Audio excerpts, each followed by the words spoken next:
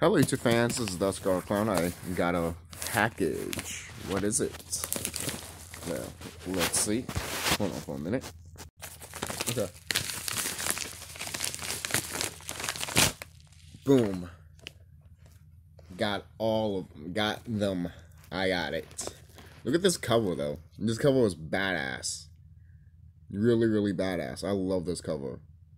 You got the bride right here with her fucking katana. And then half of the stuff with, what is it, the, handkerchief has Kill Bill on it. I thought this was part of the wedding dress. It probably is, but I'm going to take it to handkerchief real quick, just to be safe, you know? But, who knows, maybe she is. Hold on, because there is something in one of these. Let's see, that shows, this is cool though, showing all this. Let's see, hold on for a minute. I thought you were able to see it here, but you can't really see it. That's also an awesome cover. They should use, that would have been cool if they used that cover for this box set. That would have been awesome too. Not to say this cover does not look good. It is. It's freaking good and everything like that. Let me put this right here, because just trying to put something back here. And there we go. We got Kill Bill volumes 1 and 2 on this beautiful, beautiful box. You know, the Blu-ray version has this box, and it looks more shiny and all that. It looks pretty dope. So if I ever see it, I'll probably grab it. But hey, I got this instead, which is dope. You know, who doesn't love the backstory of this chick right here? Obviously, you know, very hype, very awesome.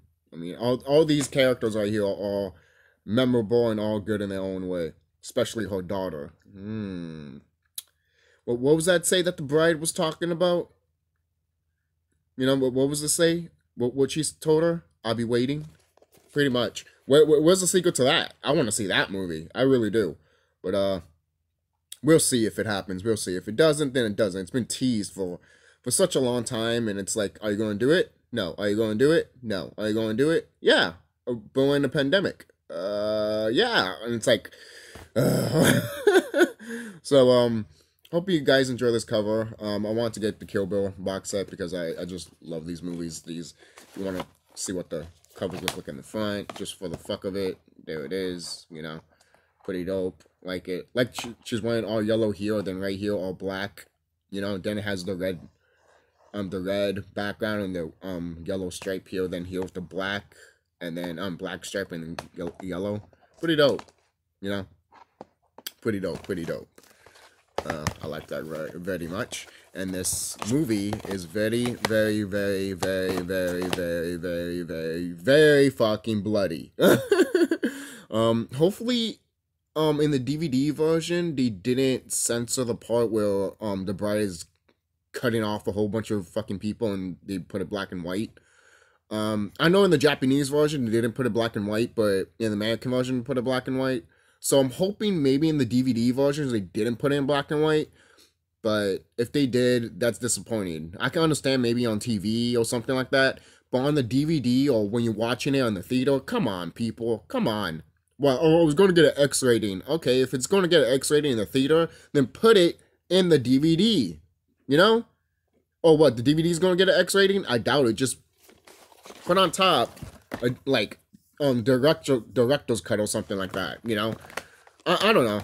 That's just me. That's just me as a person that loves to see, different versions of a movie from, because I like to see it from the writer or the writer or the director's perspective, basically, of who's really making the movie, you know? So instead of the studio's perspective of making the fucking movie, because why? You hire the person to make the movie. That should be good enough for you motherfuckers. If not, then make the movie yourself and don't hire no fucking directors and writers and shit. If you guys are going to fucking, like, do what you did to Amazing Spider-Man 2. I mean, this is not the same company, obviously. But, I just wanted to point that out there, you know. But again, this is a really cool cover, really badass. You know, if this was in the store and this was planted like this, I would have bought it. Hell yeah, I would have been like, what is this fucking woman holding a katana for, and why just wants to kill Bill. And it does say right here the fourth um Granatino film. I'm pronouncing his name, man. I'm sorry, but this is his fourth film. And supposedly, if he does another Kill Bill, does it count as a fourth film, or does that count? I mean, does it count as his last film, or does it count as the sequel to his fourth film? Questions, because you guys could be like, oh, these are sequels, but they're really volumes of like, it's just breaking down of part 1 and part 2, basically. This is supposed to be the full package anyways, you know, that's why they put it together, obviously, you know, kind of like almost with the Star Wars trilogy, but different, you know, instead of like a progressing thing, it's more like, hey, it's right after the other, kind of like what they did with the VHS box set of Titanic. So if you haven't seen that, you should. I don't know why. I think at this point everyone has seen it.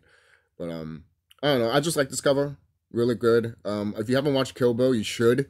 You really fucking should. It's really spiritual and enlightened, and all at the same time. It is a revenge story.